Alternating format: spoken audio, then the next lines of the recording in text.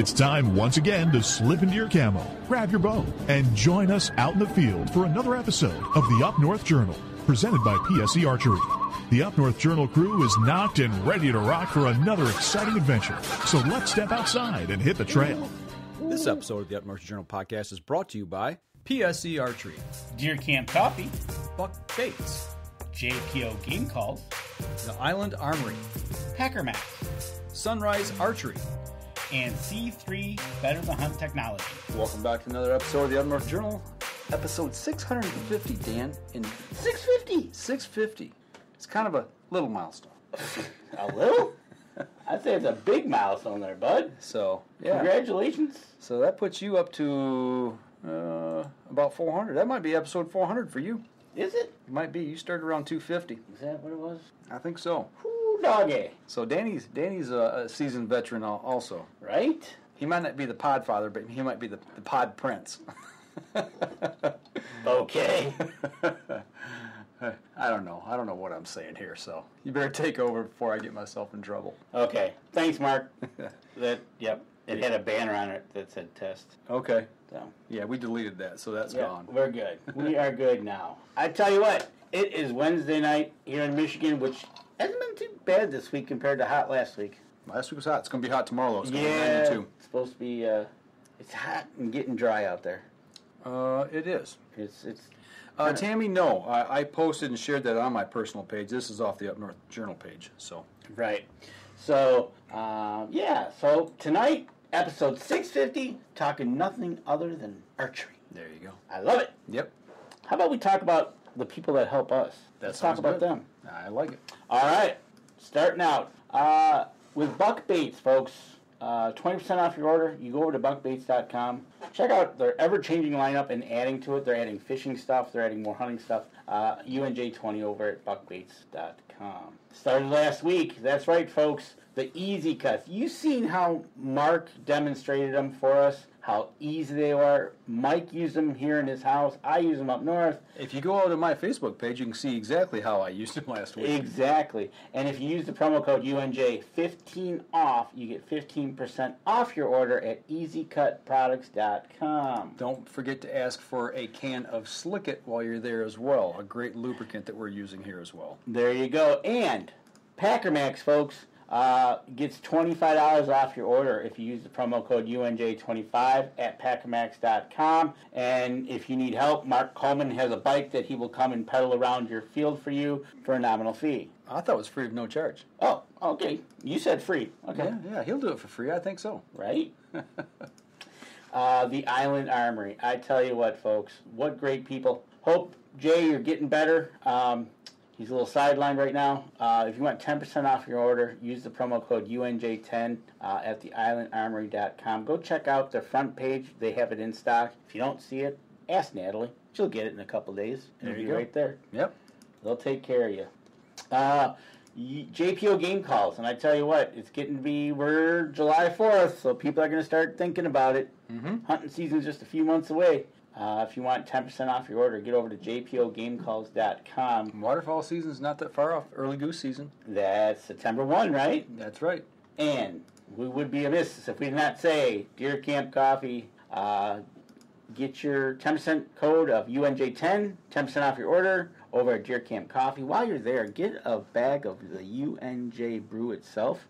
Check it out. And for anybody here down in southeastern Michigan, they are going to be at a lot of the farmers markets with Uncle Henry's. So if you're at a farmers market, you see Uncle Henry's, and you see that, you'll see Deer Camp with them as well. I tell you what, nothing other than going back up to the UP, up into Newberry, where it's a nice 66 degrees. A little cloudy, it looks like. No snow on the ground. No snow yet. Not yet. And I tell you what, go over to Cedars, get a pizza, get some UNJ coffee, and enjoy the UP up in Newberry, thanks to FM 123 FM up there. There you go.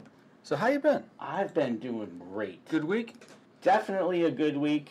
I tell you, it's one of those things, you just, the weather comes and goes. I had a busy week of weddings. I had 2 weddings I was busy all 3 days. 2 weddings, Friday a wedding, Saturday a wedding, Sunday a family event, and then I had my traditional Father's Day putt-putt championship with the girls over at, not Dairy Queen. Uncle Ray's. Uncle Ray's, thank you. Did they let you win again this year? No, Gabby kicked my butt. Okay, good. Good job, Gabby. Right? So Don't let him win anymore. You don't have to stroke his ego any. Put him in his It was place. fun, and she did get the only hole-in-one, and it was on a hole that you got a prize, and she got a free game of golf. Is she going to try her putting out on Holy Moly? I know, right? Look at that. Mark Coleman is fixing the bike now. It's got 2 flat tires, a sheared-off pin on the rear drive shaft. Give me a week, and there might be a video coming. Sincerely, Mav. Good. Can't Can't wait to see that. Right, for sure. I want to see that Packer Max being pulled behind that trike. Yes, we do. In his little legs just to pedaling. Right? I tell you what, it's going to be a good video. But with this dry weather, I know a lot of people are going to be shooting for getting some July food plots in. Mm-hmm. We're going to need some rain up here. We do need some rain. I know. Lincoln The rivers are down. Lincoln was. You were out on the bay. Saginaw, yeah. And but I know Lincoln was talking about it that he needs rain over there, or else he ain't gonna have a crop. Yeah, well, we've got a lot of burn bans here. I think the whole state of Michigan right now, in the Lower Peninsula, is under a burn ban. At least an advisory, but I think a ban as well. And with going into the 4th of July weekend, you know how that works. Yeah. And unfortunately, the last 2 weeks, Holly, and yesterday Fenton was hit by fires in their downtowns respectively. Yeah. That the heat kind of didn't help. No, not at all. You know, So first responders are taking it. Literally, they're getting hit hard with these fires, this kind of heat and stuff. So absolutely. But you know what? A couple weeks ago, we were up at TAC. We were supposed to have a show to talk about it, but we had some technical difficulties here. yeah, the air conditioning went out. Yeah, it was hot. That was the week we were off. Right? So I tell you what, we went up to TAC. It was a great. It was a great time. Yeah, and you know what? If you come to my computer here real quick, we got up there on Thursday. We got up there nice and early. I got to find your computer first. I know, right? You can see right there, the first place we walked by as we walked up to the hill was the practice hill, which they were still setting up because you don't see the flags or anything that we saw the next morning. And you can see that I was perfectly balancing that cone on my thumb. Yeah, you were. Yeah, right? Yeah, So this is just the beginning of your adventure when you go to TAC, folks. The practice field is just get a sense of maybe somewhat of your elevation. Not even close. But I do believe that furthest animal out was at 100 okay, so straight up from my finger in the practice range was 110. The buffalo? Yeah. Typically at 100 was 110 this okay, year? wait. It was 100 because to the left of that is the caribou, which was they were shooting for the truck. 112? Yep, that was 112. Exactly. And I tell you what, you're shooting at the 10 ring. And Yes, Mark, Crystal Mountain. and I tell you what, it is a feat itself, just getting onto that practice range, getting it all set up. Great. I'm going to say the venue was great. It was awesome. You know, it's hard to compare Crystal Mountain to Boyne Mountain. From what we've heard, Boyne Mountain is undergoing a major renovation that's going to take 2 to 3 years. So TAC is going to be back at Crystal Mountain again next year, possibly a third year. Yep, exactly. So we found out that talking to a gentleman right there when we were kind of hanging around, just looking around to see what was going on. But I tell you what, unfortunately, they had to cut all their courses short by 5 targets, so you went from 25 to 20. But the first thing they told you when you walked up was, hey, guys, you're only shooting 20, so if you feel like you want to go up and shoot more, after 1 o'clock, come back. We'll get you up there, and you guys can go shoot whatever you want. Yeah, they wanted you there by 2:30 at the latest? Yeah, and 2:30 was the latest because the one day, I think it was... There's weddings up there. There was actually a wedding up there, and the cool thing about that was, and this was not planned at all, folks, is that the people getting married were actually archers. So they actually shot the course in the morning, got married in the afternoon. That's pretty cool. I know, right? And that was totally unplanned because of the late change for Boyne to Crystal Mountain. It worked out in their favor that they could really have a good weekend. And they had a wedding up there the next day, too. Yep, exactly. Actually, I think they had more than one. I think they had 2 or 3 up there. Okay. So. And I tell you what, getting up there, the weather was phenomenal. There was just no ifs, ands, buts about it. A little bit of rain, a little bit of coolness, but it was awesome. And I don't think we had some rain, but it wasn't like that one year we kind of got soaked. No. We just had some sprinkles. It wasn't bad at all. The humidity wasn't bad. The walking wasn't bad. Well, yeah, it was. Well, we shot the Nock On course first day, and when we got there, we shot the first 4 or 5 targets. They were all downhill. Retrieve your arrow, keep walking downhill. And I turned to Danny and I said, at some point we're going to pay for this, because I said it was starting off too easy. There were long shots shooting downhill, but Dudley set this course up, and I said, we're going to pay for it. Yeah, because at one point we were basically just bouncing back and forth, but we were kind of gradually going up. And then we went up. Yeah, and then we went down. And then up. Right, and so Tammy, my brother, currently is, I do believe, in San Diego right now. So he was enjoying the Padres game a couple nights ago. There Pretty you go. cool. Yep. So, did we get any freebies or swag? I wouldn't say freebies, because you get a T-shirt, which I'm wearing, Which is part of what you pay for. which is part you pay for. So and a sticker. and a sticker. But they really didn't have no freebies. They had some trinkets or some stuff out there that some of the groups were probably giving away, but we didn't get any. But you just when you take it all in, like my brother had never been there, so we drove up with him and showed him the course and everything, and he was kind of like, this is the practice course, and it was like, here we go. And so it was fun, and we had a good time just getting him inaugurated into the TAC. Getting him acclimated here. That's what we're doing right here the first night. Exactly. So so Tammy, how many arrows did we lose? We'll talk about that later. Yeah, we'll talk about that later. Just so you know, you go in knowing they're not all going to come back. That's right. Because we just know that how the course is set up. And if Dudley's setting up a course, or matter of fact, any of the courses, you're going to run into these type of shots. And we'll talk about what the hardest target was, because we got pictures of that one. Oh, yeah. But there you go. You see pictures of us getting acclimated to the evening. Got set in early. The worst part of the whole trip is that we stayed about a quarter mile away from the Iron Fish Distillery. That was horrible. And to tell you the truth, that was not planned whatsoever, because it was awesome. We stayed in an Airbnb, and which was a quarter mile from the Iron Fish. We had to stop there. Had to. And we literally just drove off the end of the road into the Airbnb. So those are pretty koozies, aren't they? You can't miss those things.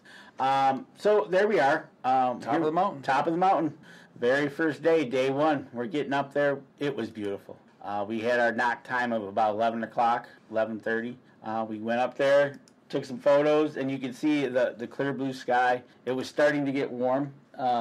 And actually, we're standing right where the bride and groom got married. We're standing at what was their altar right there. Yes, we were. We had the gentleman up there say, "Hey, I'll take your picture," and he was kind of directing people go right or left. And like you said, the first day we did Nock On. So literally, right over that edge right there is the Nock On sign, and that literally was your first shot, and you started and away you went. And literally going past this red sign that you see on the screen, you're going downhill. So it's like, okay, here we go. Here we go. First up was a 60-yard shot at a bear. Yep. So it was like, here we go. And away we went. And first picture we're going to show you here, I had a little issue with this. I don't remember exactly where this was on the course, but I do remember I said some things I probably shouldn't have at this point. We got to this one spot. Did you delete the video? Oh, no. That's never going to be deleted. I didn't think so. You could see it was a beautiful day, and it was kind of getting warm, but we were still kind of on the flat, shooting side to side of the hill. So it was like, okay, which wasn't too bad. So elevation-wise to your target was minimal. And I think this one was, I don't remember, 50, 60 yards. And, my brother had never really, to tell you the truth, I sighted in my brother Thursday morning before we went and picked up Mike. So we got his pin set, and we were off and running. So he had a 5-pin sight, and he was shooting the 28, I do believe he's shooting. And so we got him shooting, and away we went. And I tell you what, we were flinging arrows left and right, and it was awesome. We weren't really busy. No. There wasn't nobody pushing us. There might have been some in front of us, but there was nobody really pushing us. We didn't get stacked up on any of the shots, which was nice. So it had a good flow to it. Yep. And yeah, this particular target, at some point in my draw cycle, as I'm drawing back, my thumb release caught, the only thing we can figure is caught my shirt on the way back and launched an arrow somewhere into those trees that you see there in the picture. Don't know what direction, don't know. It was pretty straight. From looking at the video, it was pretty straight back, but yeah, it was. We're not looking for it at that point. Yeah, it was a off and run shot. I had a couple choice words to say, and then got another arrow and got with it. So. And it was nice to get out the PSEs and stretch your legs in preparation for hunting season coming up. We just, it was take our time, do some shooting, have some fun at this. I mean, we didn't even keep score, folks. It was just let them rip and see where they went. And if we didn't feel comfortable at one distance, we moved up, or we just had so much fun with my brother there and Mike and I, and we were just out there just having a good time. And I think you had too much good time, too much fun here on this one. This one, okay, so this one is my biggest foam buck to date. I killed him at approximately 80 yards. What did he score? He scored a lot. And literally, it's funny because I'm holding the antlers, but the thing was we hit him and his antlers fell off.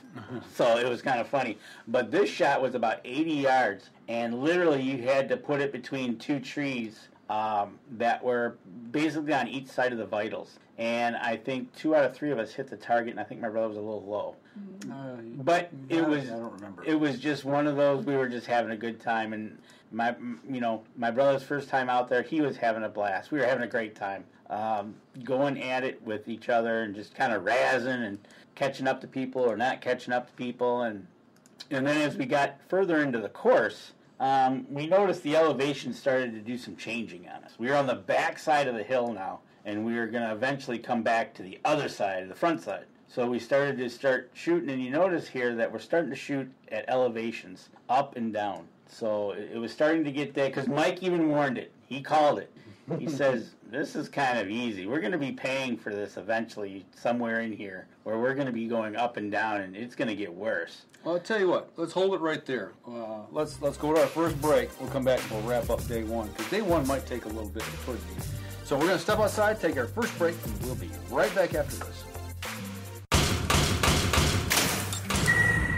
PSE Archery has reinvented the way you buy bows. From now on, you can make the most educated decision possible by basing your bow choice specifically on your shooting needs and goals. All you need to do is ask yourself, what kind of shooter am I? What do I want to achieve? PSE will help find the right category for you. So, what kind of shooter are you? Find out at psearchery.com.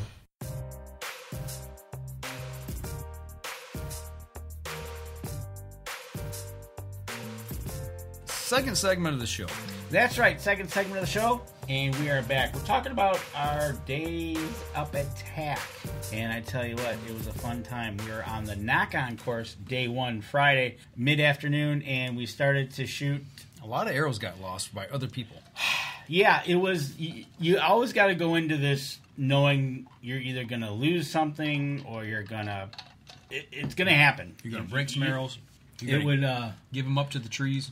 It was, and if you see this shot here, this is literally one of the shots that you shoot through, and this is actually walking up to the target, but this is probably anywhere from 40 to 60 yard shot that you're shooting through these trees, and so either this tree is closer than you think or it's further than you think. Yeah. And as you can see, that there's a lot of carnage in the trees. That it happened, and as we were walking through, and the way they have the target set up is you can hear other people shooting if you're quiet enough. Like when you're getting ready to shoot at a target, there's probably another target where you can hear other people cussing or hearing the arrows hit the trees.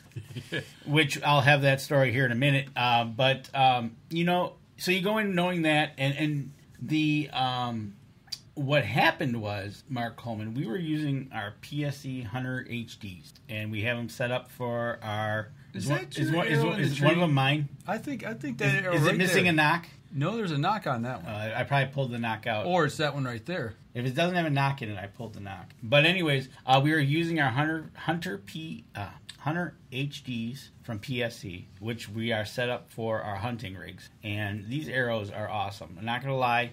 We've shot other arrows. You know, carbon arrows today are really good out there. So it's just the ones we shoot. And we're also, Mike and I are both using stand releases. Yep. Which, game changer for us when we were introduced to them. Actually told to use them. Kind of, by Dan. You will buy these. Right? And Tammy. And it will make you a better shooter. It will. And Tammy, there were vendors there to purchase more arrows. And yes, there was people purchasing more arrows like you would not believe. Because, like, we talked to a couple of people, that's where literally their first stop. Yeah, we're going to go purchase another dozen of arrows. We're going to head up. And so... And give some more away. Right? So, like I said, we were back on the Nock On course. We're starting to shoot these elevation shots. We got to a point, it was like, all right, we need to take a break. It was getting hot. Danny got tired.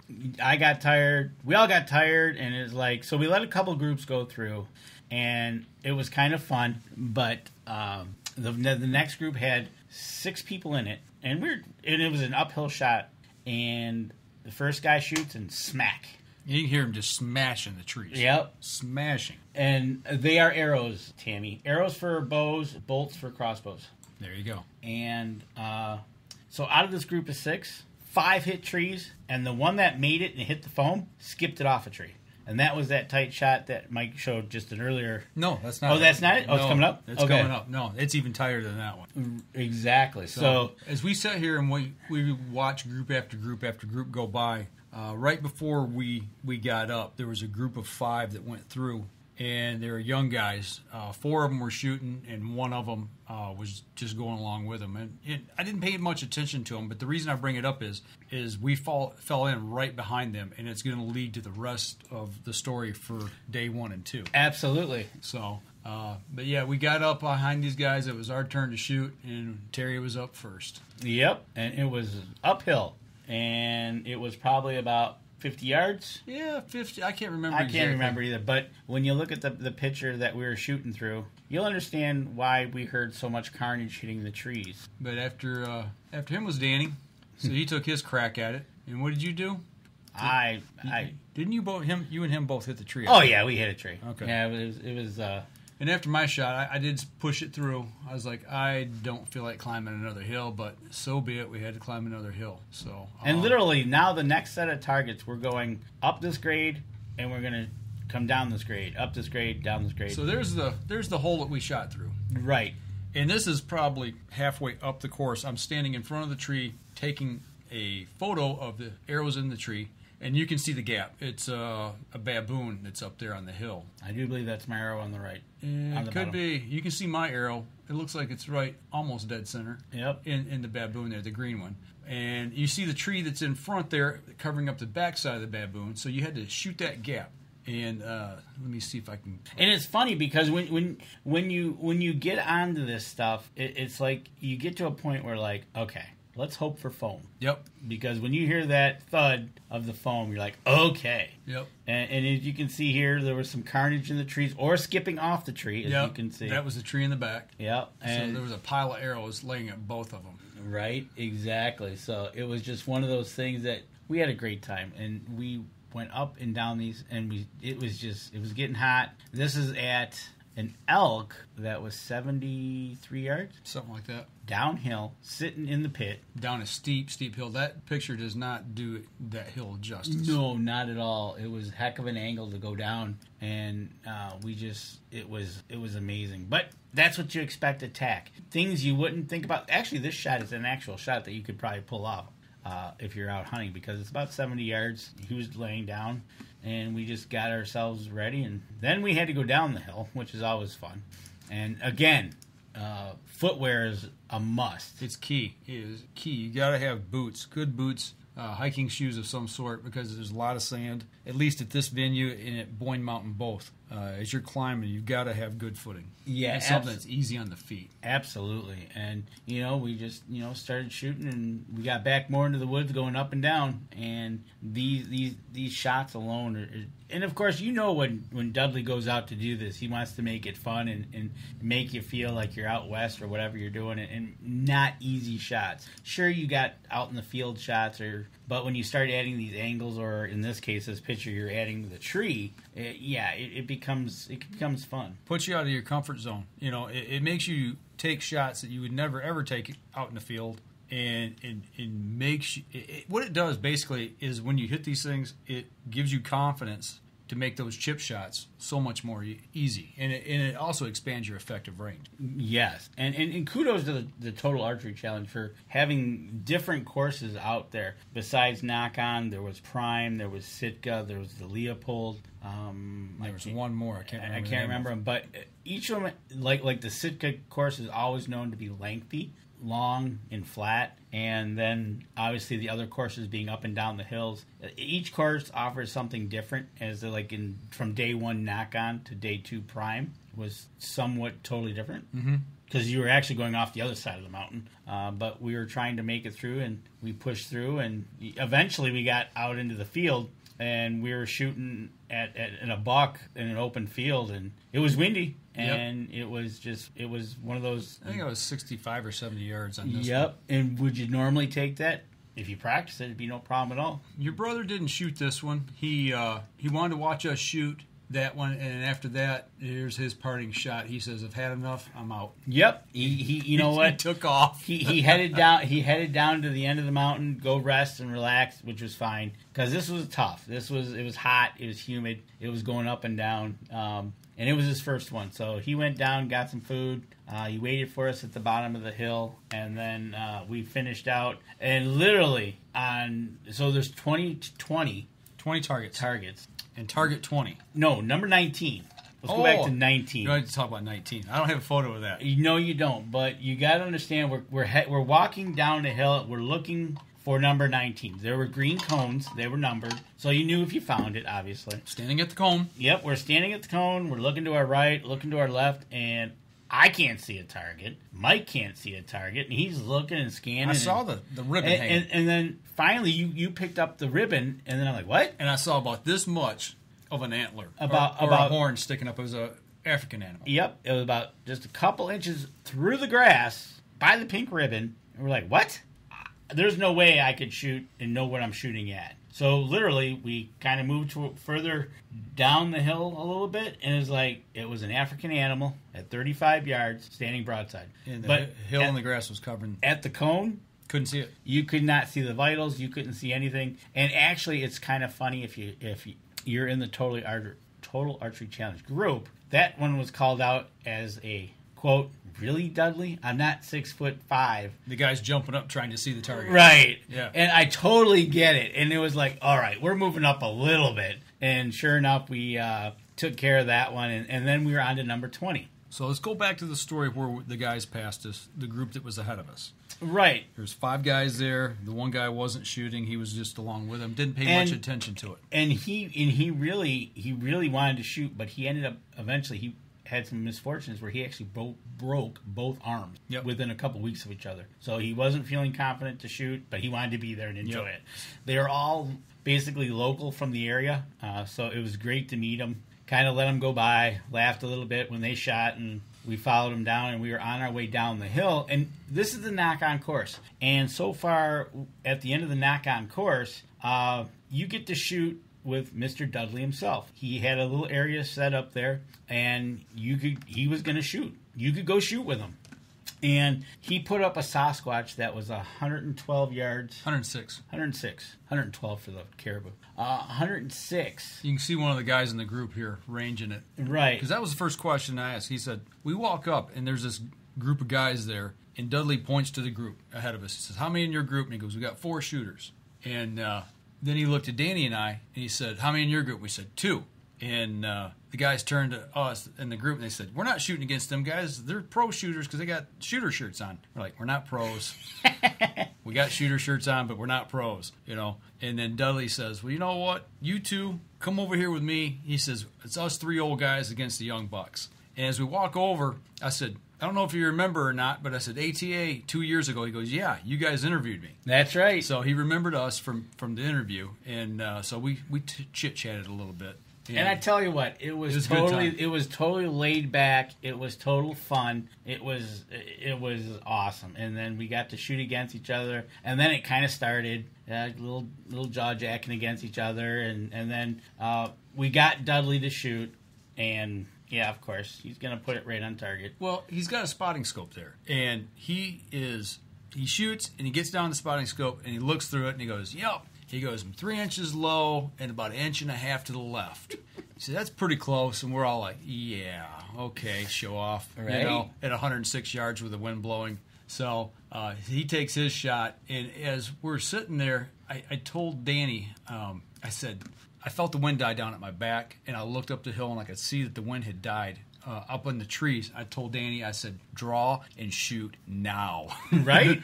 So, you know, I'm reaching back, getting my gear here, getting ready to draw. Danny's getting ready to draw. And I don't remember if you shot before me or not. I can't. Well, in this picture, no, you still got an arrow in your bow here. Yeah, you went first. So I was getting ready to shoot. I shot. I hit foam, and then Danny shot. And then I did something even better. I didn't hit foam. No. I literally bounced my arrow off my sight. Now, why did I do that? Well, we'll talk about that in a minute. Right. So, you know, Danny shoots, and then as Dudley, you can see he's got his binoculars up here. He gets on the spotting scope, and he says to me, he goes, "Dude," he says, you got it, you know. And before we started shooting, he said to us, he said, "Can everybody look up there? Can you see Sasquatch?" And we're like, "Yeah, we can see Sasquatch." Of course, up there he looked like he was, you know, about 1 inch tall. And he said, "Do you see the pink ribbon on him?" And we're like, "Yeah." And the pink ribbon was like dead center of the chest. He says, "That's what we're aiming for. We're all aiming for that ribbon." So after we shot, he turns to me, he says, "Dude, you got it." I said, "Yeah, I know. I got foam." Well, then the other guy, he says to me, "No." He says, "You got the ribbon." He says, "Not only did you get the ribbon, you put it in the hole that I pushed the ribbon in with." Exactly, and that was awesome. It was awesome to see Mike. You know, like, first of all, you got to understand Dudley's telling you this, and we're like, "What?" And then I was just like, "Yeah." Then he took his phone up to the spotting scope, blew it up, and you could see it. He goes, "Look," and man, you nailed it. I mean, it was one of those shots. It was awesome. It's one in a million shot, right? And so then the kids are going to shoot, you know. And the kid, the best of them, he turns and he's like, "Really? Yeah, no pro shooter, huh?" So they shoot, and the kid who's really good, he's the one that shot in between Dudley's arrow and my arrow. His is the one with the black fletchings and the green knock. And Dudley's is the one that's down below. So, right, exactly. And it was great shooting. Laugh, and cut up a little bit. And so they're going to send the guy that broke both his arms up the hill. He was the arrow puller. And I'm like, "Nope, I'm going to get him. I'm going to pull arrows because I want pictures." So I took pictures while I was up there. But there you can see where I hit at. I mean, right at the end of the tape where it's coming out of Sasquatch there. And, of course, I had to get myself there pointing towards the hero shot, right? That's right. So we come back down, and we got done, and we're all jaw-jacking, and we got done, and Dud says, "Hey, we got to take a picture." So that was that shot. But I found the next day online, he was up the mountain taking a photo at Sasquatch looking back down the hill. Now, everybody who's on the live stream, if you look at the biggest tree, the big round tree at the bottom of the hill on the left, there's a line of people standing there in front of that tree. That's where we shot from. So that gives you an indication of just how far. That's with Sasquatch looking back at us. That's what he sees. Yep. And we're pretty little down at there. Well, and you can see the two guys behind him there over his shoulder, how small they look. And they're just a little bit behind him, but it's the difference in the elevation. Right, and if you go back to the picture of us with Dudley, if you look up over the shoulder, you can see Sasquatch up there, and look how little he looks at when we're looking up at him. Yep, right above that little pine tree right there. Exactly, in the middle. And so it was just one of those things. It was awesome. It was fun. It's a good way for people to end their shoot when you can shoot with the guy who sets the course and who is known around the world as a top-notch archer. Top-notch archer. And he was having... And what did you win, Mike? We'll get to that in just a second. Because here's the important thing. The one thing we said we'd get back to was Danny's shot and him with a sight housing. And you can see, this is a picture of him at full draw, and I actually leveled the picture and blew it up as best I could. And you can see his arrow aiming right at the bottom of the sight housing. So what happened was we shot, so I set my tape up like I normally do, and we did shoot an 80-yarder out on the course. Mm-hmm. So I was like, all right, no big deal. Well, this one was 106, so I just dialed to where I needed to be. And I kind of guessed because mine only went to 100, so I dropped it a little bit lower. Exactly what Mike did. And as you can see in this photo, that eventually I didn't even pay attention to it because I was confident that I was going to let it rip, and I did. And I literally took the bubble off my housing, and my fletching went somewhere, and my arrow went about halfway up the hill and into the trees. So now Danny's sight's not the same as mine, but it's the same style. So as you can see, these are what we call adjustable sights for distance. And you can see that I can actually rotate it up for the short shot. There's 20 yards. And then all the way down here, as it goes down, I use my top pin, and that's 100 yards. But, Mike, it's 106. Yeah, so I had to fudge it. So I guessed. I remember this conversation. And I guessed. Does this look about right? Yeah. Sure. I said, yeah, that's about right there. And that's what I shot. So you see the sight moving down. And Danny's, the way his sight is set up, and we never thought about it. I never thought about it. It could have happened to me too. Yeah, I don't know how much clearance I had. Right, because what's going to happen? What's going to happen on your rest is this is going to lift up. Yep. Matter of fact, it'd probably be interesting to see how much clearance you do have. Yeah. But it was just one of those things. I shot out to 80 yards on the hill, so I wasn't even thinking about it. And with the vapor trail rest, you shoot with the cock vein up. So his vein is what hit. Otherwise, you would have known on the draw if the actual arrow would have hit the sight housing.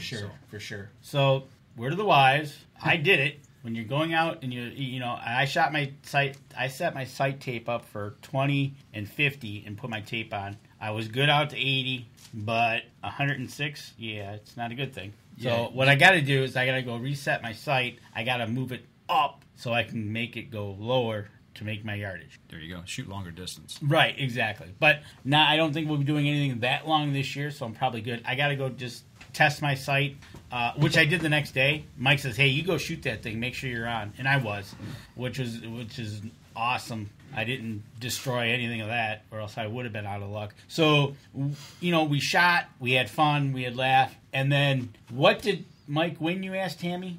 This is the hat that we've been pointing at since we got back and we talk about. It's a Sitka hat, and it says winner, 106-yard, Bigfoot, 2022, John Dudley. He signed it. All right. So that was awesome. That was the end to day one. So this will be worn. It's going to sit up here with the rest of the stuff. Right, exactly. And we're going to add it to our wall of fame. That's right. So but it was just I can say I outshot John Dudley. You did actually. Two guys shot. Yeah. Outshot him, and it was fun. And that's what it's all about. It's all about having fun, meeting people exactly what we did. It was the 5 guys that were ahead of us. We're going to meet them the next day. But we ended up coming off the hill. We got rid of our stuff. We walked around a little bit, talked to a few people, and we had, and that was basically our end of our day one was Friday night. And so we were kind of hungry and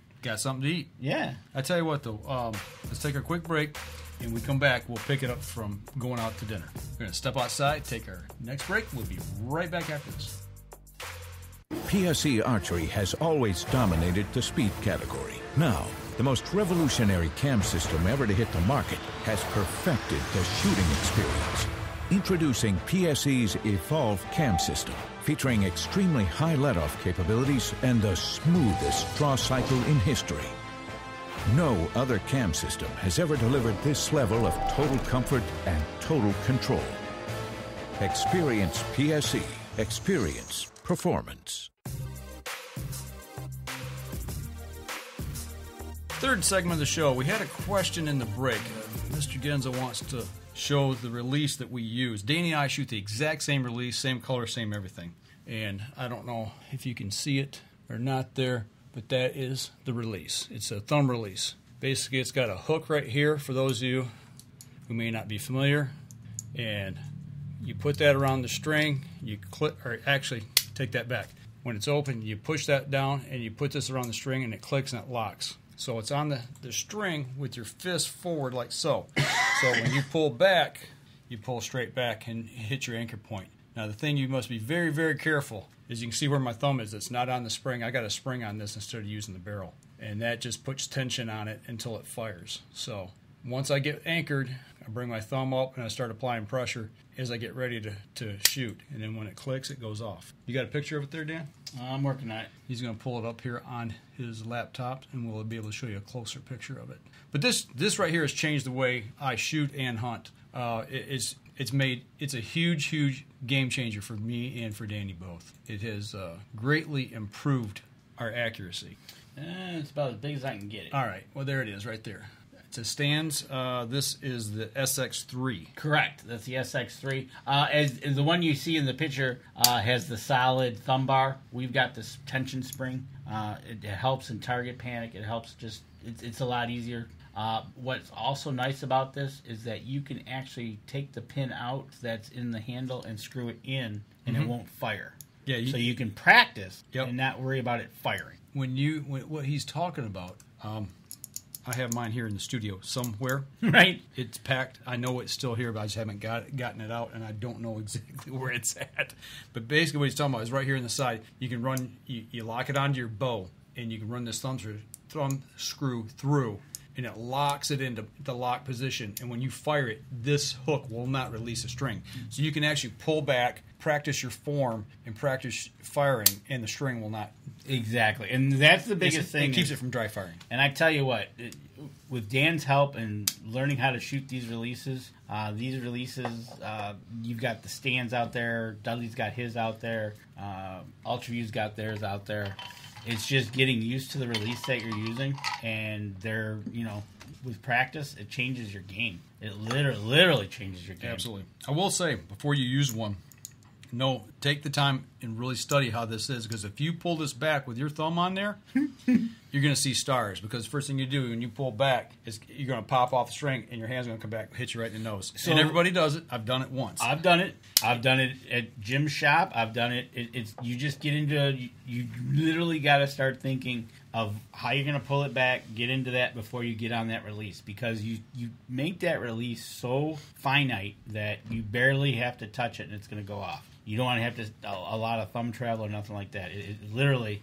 And that spring makes a world of difference versus a barrel. When you put your thumb on there, well, here, it takes this much pressure to shoot it. Right. So as you start your shot, it forces you to concentrate on holding the bow steady and not so much on this, because you don't know exactly when it's going to go off because it's a spring. Yep, exactly. So that's one of the things that Dan has taught us through the years of how to shoot these things and be prepared and learning your instrument that you're using to shoot with. So great release. Absolutely. Highly recommend it.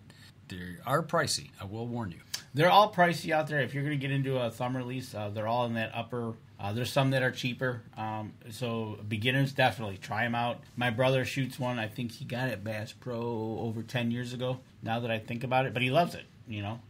That's what he uses. He switched over, and he hasn't gone back since. And he shot well. At some of the targets, he outshot us. And, he only hit up to 60 yards. And, obviously, like in the real setting, he probably wouldn't do that, but we were out there to have fun. And he was hitting foam at 60. Yeah, he was hitting some good shots at 60. Absolutely, and that's the way it goes. And Adam Wynn, when you're ready, you let us know, and we will help you out. Let's make that happen, Adam, sooner, so we can get you ready and maybe get you out there for October 1st. Absolutely. So, all right. So Danny mentioned we got done, shot with Dudley. The guys that we shot against were jaw-jacking, giving us the business. And as we sit there and talked, it was like, well, what are you guys going to do? Going to get something to eat? Yeah. Well, where are you guys going? Well, we're going to go down to the 231 Bar and Grill down there on the highway. And they're like, what? Because they went to somewhere else. Yeah, and they're like, well, how good's food? It's good. It's reasonable. So they said, well, we'll go down and save a table. Okay, so they took off. Well, we took off quicker than they did. We got down there and saved a table. And then they come. We sit there and had dinner together and talked. and had a good time. Talked archery, talked all kinds of stuff. Just life. It was cool. It was cool. They are from the Petoskey area, I think. They were close to that area. Some live down here. Found out that the one brother lives in Rochester, works at General Motors, matter of fact. And the other one, they all live north up there, and it's just something. They do a lot of hunting. Yeah. They love their hunting, whatever it might be. Got to hear about a story how he left his bow. He has a pickup truck, so he was out shooting. He likes to shoot every day, and he put his bow in the back of his pickup truck with the case, and he drove off with the tailgate down. And then when he got to wherever he was going, he looked in the back and said, "Oh, my tailgate's down, and no bow." And by the time he could drive back, there was no bow. There's no bow. So word to the wise, when making sure you have put your tailgate up. There you go. So we got to meet them, and sure enough, you strike up a friendship and talk about it, have dinner. There was a bunch of other people there, obviously from TAC, because the waitress even asked us, are you from that, or what are you guys doing, and how many days is it going? And we're like, well, it's going to go till Sunday. And she's like, oh, okay. So anyway, we got done with dinner. Next day, got back up on the mountain, started to head up, and lo and behold, as we get to the top of the mountain, back up the same chairlift. First day we went to the left. This day we went to a little forward and to the right. And as we're standing there, I hear, "Hey!" We look up. It's the same 4 guys, and they're right ahead of us again. And the guy that shot and beat Dudley and was right next to mine, he says, "You took pictures yesterday, right?" I said, "Yeah." He goes, "Can you send me the picture of the arrows? I want to, I'd like to have them." And I'm like, "Yeah." So shot them to him, airdropped them to him, whatever. And then they said, "Why don't you guys shoot with us today?" We're like, "Heck yeah." Yeah. It was as you can see, and Mike's going to throw up the pictures. We were heading over. We got our stuff ready, and you could tell it was going to be another beautiful day out there. It was sunny and everything, and it was just another beautiful day. And we met them at the top of the hill. They said, "Hey, let's shoot with each other." And it was over before we knew it. We shot the prime course that day, which was a lot flatter, a lot easier walking. Still long shots. Actually, I think the shots were a little longer. But as the shoot went on, I only took one picture during that whole shooting, and that was me and the guy that I beat and a friend of his. That was the top grouping of the day. We all punched right there in the center. And there was some shots again here and there. This one again, between trees, uphill, downhill. Actually, there was a couple in the power lines, because the power lines are cut right through the hill. We were in the opening of the power lines. I think the one was 90. The one that was furthest was a 90-yard shot. And you're just launching these arrows, and it says, there was a little sign that says, shoot and pull and come back. So we shoot, all right, somebody's got to go get them. Then they come back. Then we went the other way, kind of did the same thing. There was a couple shots along this power line that you were literally looking into the dark zone. Yeah, you couldn't see a target. Without binoculars. Without binoculars, you were like, okay. And then when you went to your site, it was like, oh, my. So that was the only picture we took, and then we got to the end, it's like we took a group photo. So these are the guys we shot with. Yeah, great guys. We're going to see if we can get them on the show more towards fall, because they do a lot of other things, too. They basically hunt everything, from geese. They do fishing. They do deer. So we're going to try to get them on the show, find out how it's going up there. Now, the guy standing next to Danny in the photo is the guy who... Sam, that's right. Sam, he was the one that shot against me and Dudley, was right there in the middle. And afterwards, he went and did one of the shots where you pay a little money to try to win a truck. So you pay $15 an arrow. You're shooting at 112 yards. And if you get it inside, not touching the line... Of the 10 ring. You get one ticket entered in to, I think this year it was a Chevy Silverado. And he said, okay, I got to try this. And he spent a little bit of money, but he did it. And truthfully, at the end of this, there is not many that get put into this. At this point, how many? This was event 6 or 7. Yeah, and there was 40 tickets. Yeah, there wasn't many, and usually they end up with about up to about 60, 70. So your chances are actually pretty good if you get put into this thing for a truck. And lo and behold, he smacked it after a little bit. So we all high-fived, and and away we went. And so we got rid of our stuff, and we headed. It was about getting about 4:30, and lo and behold, there was some free stuff over by the Dudley, and he obviously had to say some words. They gave out some free beer, and he gave a little speech, and it was awesome. He was just talking about, and then he took some question and answers. So stuff they give out was some really nice prizes. So $200-$300 gifts. Yeah, he was giving away some really good prizes, binoculars, some other stuff, obviously from like little swag hats to some top-notch stuff. I bet they give away a couple grand worth of stuff. Oh, easily throughout the weekend for sure. Yeah, maybe even a little more. Right, and there was some other. There besides the caribou, you could shoot at the African animal that was closer, and you were entered into a drawing for an African hunt. And then there was the steel. Is that a rhino? The steel target. Yeah. And literally, you only had a couple inch diameter. Either you hit foam or you're going to smash your arrow. Yep. And it was kind of fun because every once in a while you'd hear that clang, and you knew an arrow was destroyed. And then if you did that, you were entered in for another set of gifts. I forget what it was. I think there was a cooler full of something. But yeah, and they make it fun. They make it, whether you're on the practice range. There was a guy on the practice range on Saturday morning, literally was shooting because he had just bought the bow from the stand and brought it over because he didn't like his bow that he shot yesterday. So he bought a new bow, brought it over Saturday morning, is tuning it in.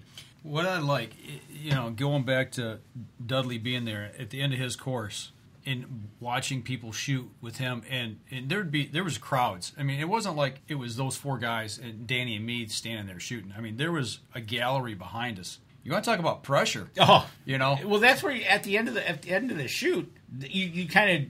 You watch people shoot, and you just sit around and just watch the next group shoot to see how they did. So that's what we did. That's exactly. And he's cheering everybody on, encouraging people. But there was, and we saw I saw the videos on his page that earlier in the day before we shot, I think there was a girl that come up, a woman that come up. She had just gotten her bow. First day, first thing they do is take her to tack. First time she ever shot a bow in her life, and she's up there at the line.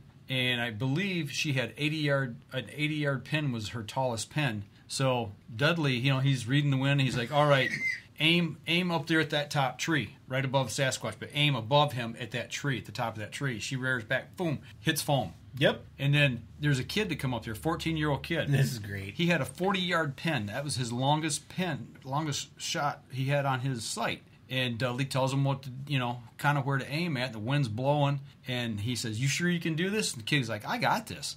Rips back, wham, hits foam with a 40-yard pin. I mean, it's just that's the kind of guy he is. He is a great ambassador for the sport of archery. He encourages people. He's not a show-off. He's very humble, very, very, very humble. Willing to help, willing to encourage, willing to promote. Like there, he basically is a great advertisement for archery. And PSC. And luckily PSC has them. There's a backstory as to why they have them. It fit what he wanted to do in his life at this time. Mm-hmm. He'll always tell you, I could have went to other companies for more money, but I didn't get what I have the freedom that I do with PSC. And he sat down with Pete Shepley and went over what he wanted, and Pete's like, okay. Yep, here you go. He wants to do something. They give him an engineer. They draw it up, mock it up. He gets to play with it, make improvements on it, and before you know it, it winds up in our hands.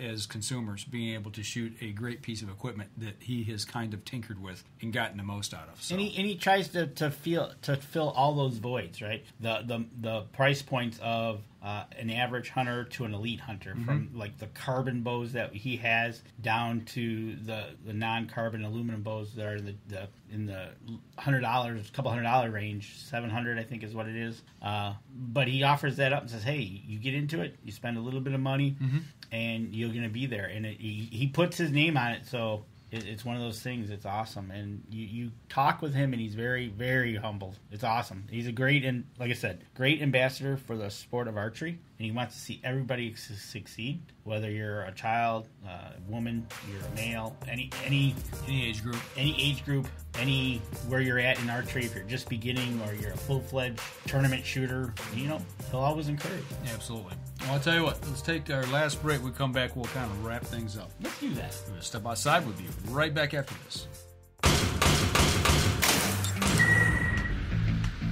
Acceleration is part of PSE's DNA.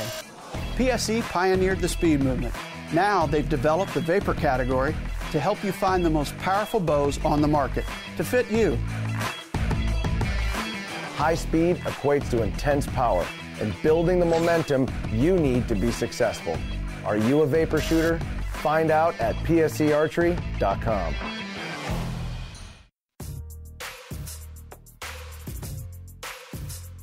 Last segment of the show. Mr. Ginzel was asking us what we shot, and he put in the chat there what he was shooting. So we said, well, let's pull up here and take a quick peeky at it. And he is shooting, what model is that again, Danny? That is a True Ball Max Pro 4. Okay. Thumb release. Yep, very similar to what we're using. The only difference being his has the double jaw, and ours is a single jaw that flips. Mm-hmm. But you know what?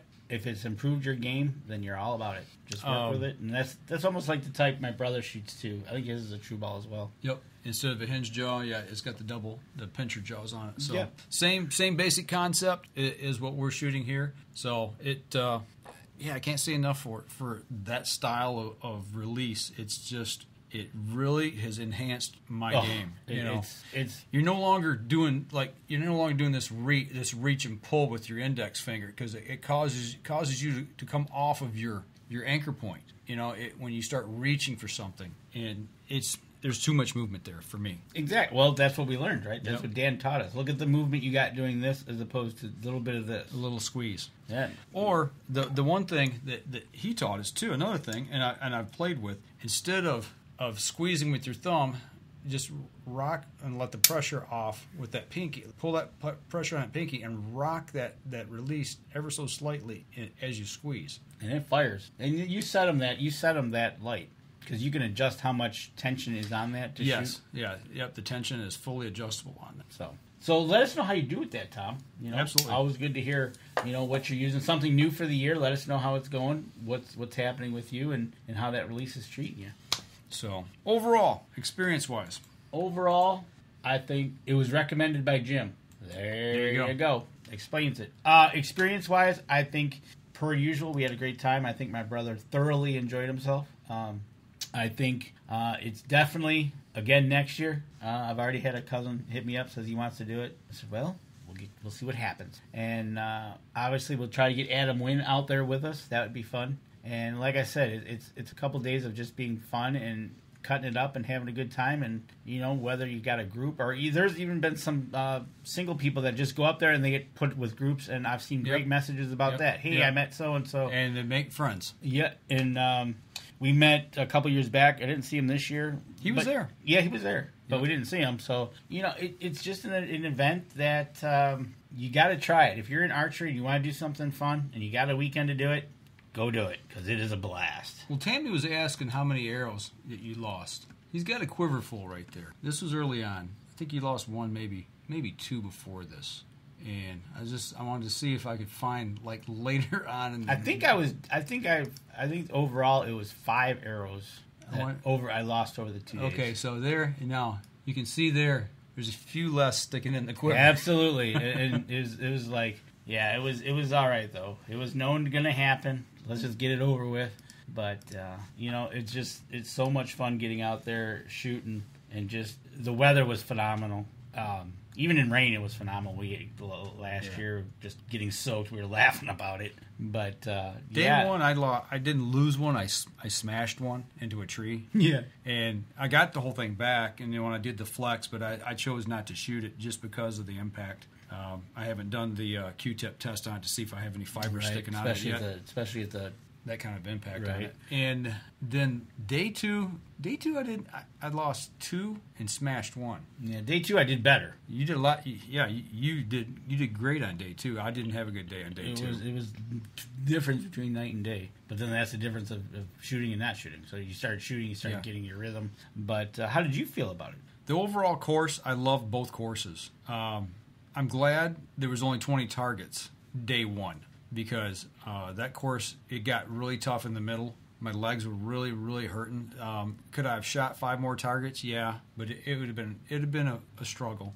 It would have been that mental part of if you're out west, and you're you're in the late part of the day, you've been walking up and down, and you get that shot of a lifetime. And you get that shot of a lifetime. It would have been exactly where it would have been, and it would have been okay. I liked finishing shooting with Dudley. To me, that was like, no matter what I did on the course or no matter what I did on the shot, to have the opportunity to shoot side by side with him, to me, that was the whole event. Oh, absolutely. You that know, was you and me there with him. It was really cool to be able to do that. It was so cool. And Tammy, Sam with us that second day lost one arrow because what he did is he shot through some trees and literally there was a piece of bark hanging. And it hit that, it deflected off into the woods somewhere. So he lost only one that day. Yeah, so, he hit foam every time. Oh yeah, the guy's a phenomenal shot. He was, but like you said, Mike had it right. You go, you're up down. You're getting tired. You're at the last target, and here you get to shoot with John Dudley. Yeah,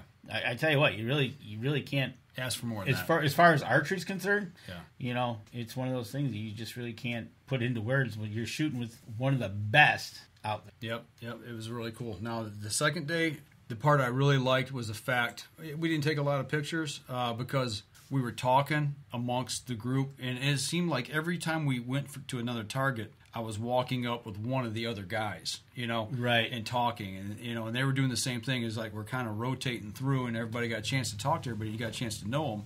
And when we shot the last target, I went, wait, what? This is it? We're done? Because it felt like it was only like a half hour. It really flowed. It was easy walking.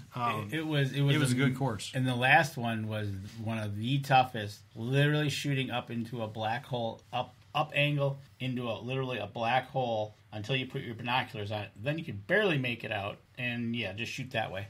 And it was the mini moose. It was the mini moose. And like Mike said, it went so fast. We were like, we're done? It happened that quick. It did, and we flew, and it was a great time. Like I said, you get a chance to go do a TAC event wherever you might be. If there's one close by, go do it. I mean, they're always trying to work on when they have registration. It would have been great. Obviously, they learned this year that they crashed their server. They'll work through that, and they did a fantastic job. For us, I got everybody registered, but it ended up because I had to go back and forth. By the time only 3 people. By the time my brother was way off, so in times like 2 hours, and so like I emailed him right away. I said, "Look, we're together. Can you bring him closer so we can go?" And they did. They got him to within a half hour, and they said, "Don't worry about it. He can go up on the lift with you guys and then just shoot." Yep, and they did. They let us all go up together, so it worked out great. Right, and then that was the second day, and we got to shoot with those guys again. Yep, so that exactly. Was cool. So it was really cool. It was a good time had by all. Definitely do it again next year. From what we hear, we'll be back at Crystal Mountain. Just matter what the dates will be. Are we going to stay at the same place? If it's going to be at Crystal Mountain, I would definitely say that, yeah.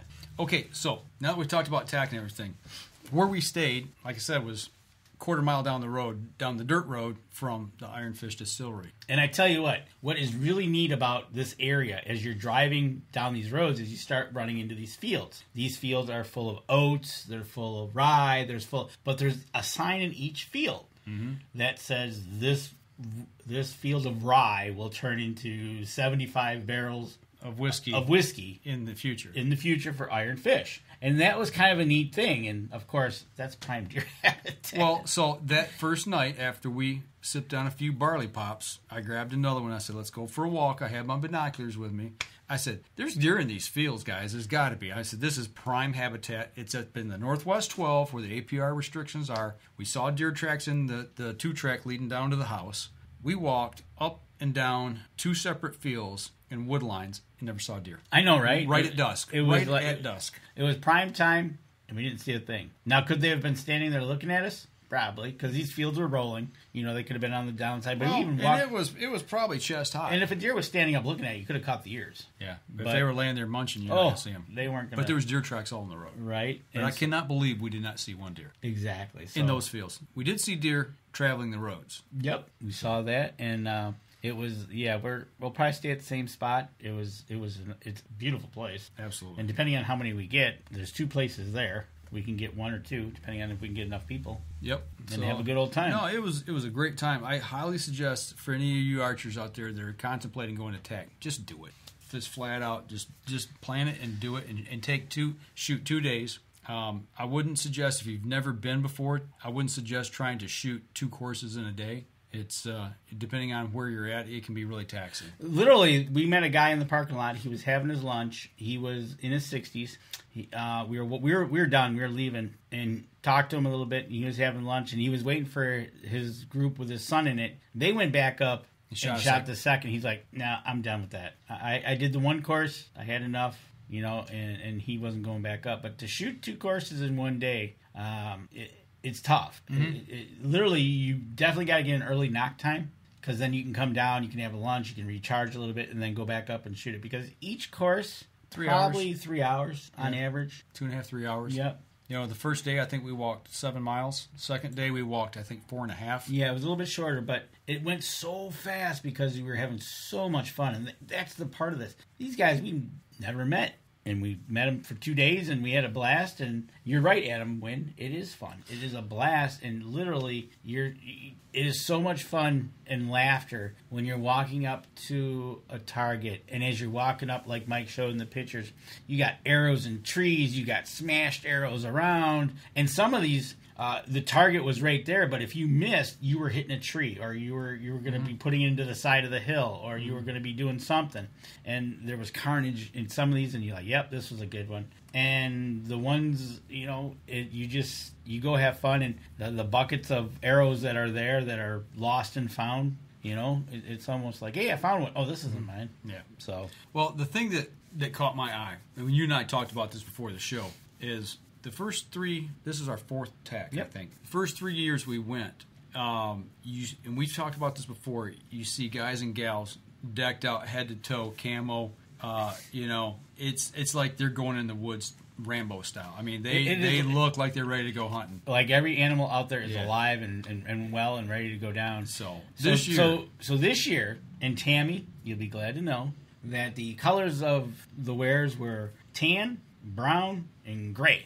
That was the choices. They're pretty much across the scheme. Yep. You see an occasional piece of camo here or there, or a camo shirt, or T-shirts or whatever, but it seemed to be. It was toned way down. Oh yeah, it was. I think it really depends on what caliber people are there, because you get sometimes, and we're not knocking them. It's just that's what they want to do. You go right ahead. Maybe you are preparing yourself for that out west hunt. That's the great thing to do it. But we're there to have some fun, shoot some arrows. Lose some arrows. Yeah. And the other cool thing that got me was at the end of day 1, there was golfing events going on, weddings going on. So there's people at this resort. That's where it's at, a ski resort, that were not part of the archery world. And when we got all done shooting with there at Sasquatch, I got my hat and everything and got pictures, all that. We're all done. And this gentleman walked up to me who had golf shorts and a golf shirt on. I don't know if he was part of a wedding party, there to see somebody get married, or if he was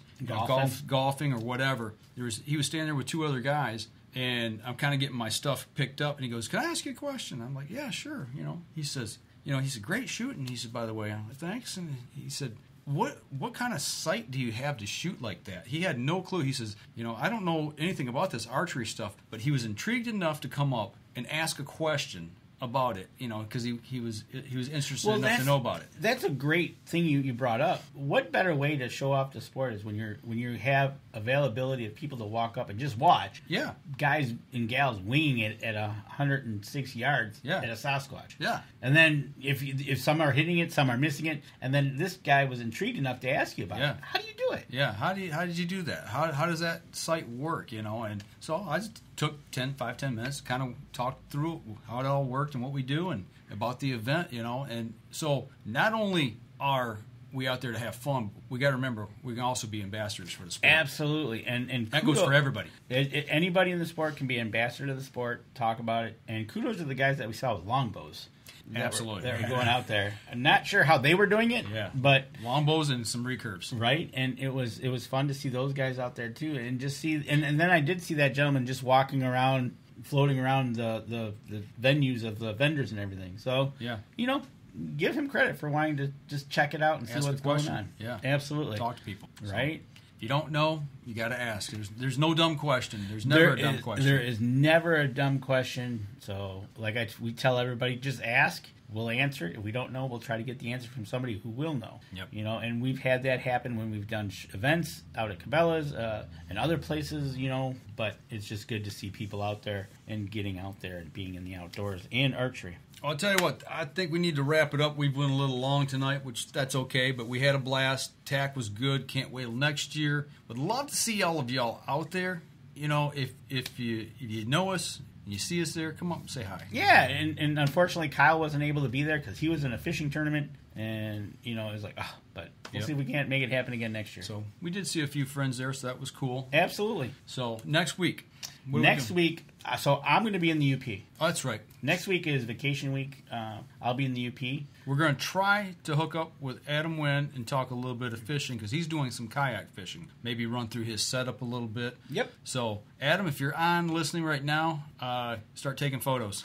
Right. And send them to me. So, but that'll do it for us this week. We're going to try to get you a show next week. It's 4th of July. Most importantly, be safe out there. Don't be lighting firecrackers off and blowing your trigger fingers off. And be careful if it's dry out there. Absolutely. What you're doing. No forest fires. Yeah, no forest fires, and be safe. So that's all we got for this week. Remember, go over, if you're listening on the podcast, go over to iTunes, give us a review over there. That helps us and helps people who help us. And make sure that you share the show for us as well. And give us a like, follow here on social media. Y'all take care and be safe out there. We will see you hopefully again next week, but if not, it'll be 2 weeks, so you just have to stay tuned and we'll throw something at you. Y'all take care. This episode was brought to you by PSC Archery, Deer Camp Coffee, Buck Baits, JPO Game Calls, The Island Armory, Hacker Max, Sunrise Archery, and C3 Better the Hunt Technology. Thanks for listening, and join us again here next week. Until then, remember, as we always like to say, if you're out on the water or in the woods, shoot straight and be safe. Until next week on the Up North Journal.